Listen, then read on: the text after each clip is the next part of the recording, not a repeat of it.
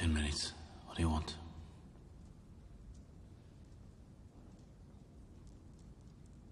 An explanation. Always been able to tell when you're hiding something.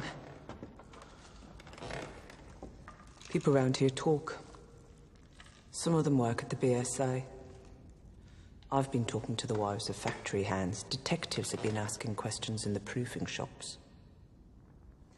Nothing happens in that factory without you knowing about it. Speak. God and Aunt Polly are listening.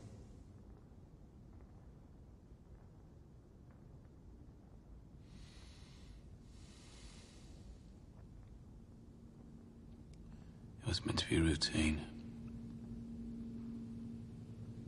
I had a buyer in London for some motorcycles. I asked my men to steal me 4 bikes with petrol engines. I'm guessing my men were drunk. There's a still inside the factory makes tramline gin.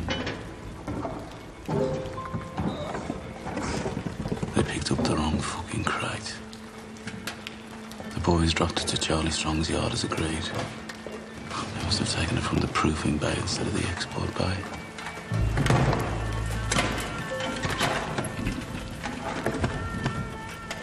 Holy sweet baby of Mary.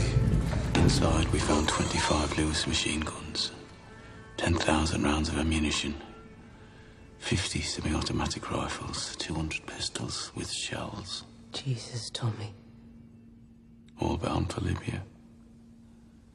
Sitting right there in Charlie Strong's yard. Tell me you threw them in the cut. We put them in the stables out of the rain. The guns hadn't been greased yet.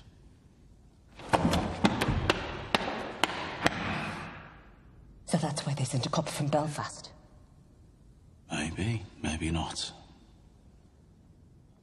Thomas, you're a bookmaker, a robber, a fighting man. You're not a fool.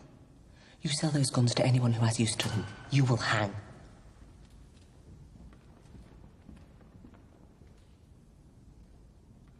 Dump them somewhere the police can find them.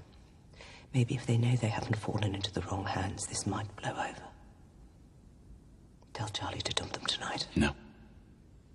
He won't move contraband under a full moon. 3 days until it wanes. Then you'll do the right thing. You have your mother's common sense, but your father's devilment.